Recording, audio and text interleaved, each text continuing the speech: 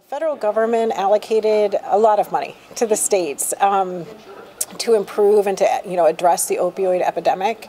And about 15% of the allocated funds the states can use any way they want. And most states are choosing to address the P&P websites and their inspect websites.